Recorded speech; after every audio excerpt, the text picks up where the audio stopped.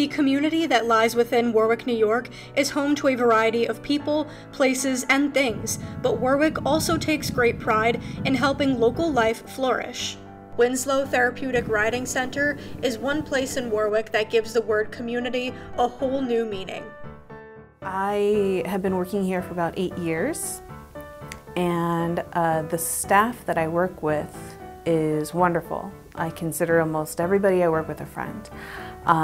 They are all very supportive, they're all very kind, they are all very dedicated to the people that they work with and the animals that they care for and the community that they serve. And it's just a really great environment to be a part of. But the friendly and family-like connection is not something new to this nonprofit organization, but instead started many years ago. Winslow Therapeutic Center opened in 1974. It was founded by Virginia Mazza and Virginia Martin. They were two horsewomen with a background in special ed and saw the need of activities at first for children with special needs in the community. So they got together with some special ed parents and their families, and they had a spot over in Vernon, New Jersey, where they started riding children. They had a porta potty and a trailer, and that was really it. In 2000-2001, we had our building put up here on 17A, and we were children-centered mostly. We would accept everybody and anybody, but there was a main serve around the children. So now, in 2023, in the last 5-6 years, we've really opened that up, and now we host an adult day program, and we're really gearing towards having both children and adults with disabilities here at Winslow. Winslow is not only for neurodivergent children, they also cater to an adult audience and anyone able-bodied or not who wants to experience horse riding for a fun or therapeutic purpose. This gives people the chance to connect with all different kinds of kids and adults during a lesson, activity, or when helping out. I wish everybody knew that Winslow was all-inclusive. There's something here for everybody, whether it's wanting to make a difference and become a volunteer or learn to become an instructor, or if you want to learn something like riding a horse or working with a horse on the ground.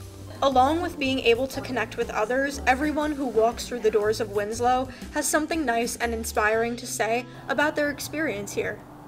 I've been riding here since I was 3 years old, so I know the place a lot, volunteering. Yeah, I just love being here with the horses, you know, giving them loving and everything. If you do not want to only take horse riding lessons, there are other programs to choose from and to be a part of that are for a wide range of ages. Well, there's summer adventures, which you pretty much get to hang out with the animals and you get to ride, and it's pretty much just over the summer. YLA is for the older kids, and you get to go on field trips and all sorts of stuff. And then there's Day Hab for the more adult people, where you get to do a bunch of fun like crafts, and you get to see the animals and a bunch of fun things. Out of everyone who attends these programs, I got the chance to interview one of the members of the Adult Day Hab program and ask them what they love most about coming here.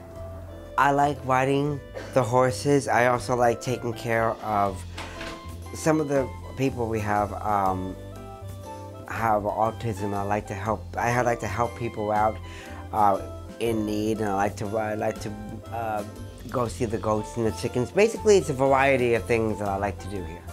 Horses are good animals to, if you're feeling bad or if you're feeling sad, they're good animals that they can relate to, and they can hopefully feel better if they, be around horses.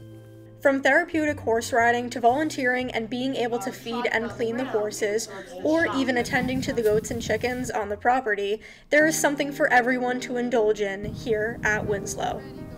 So it's not just for special needs, we have other programs.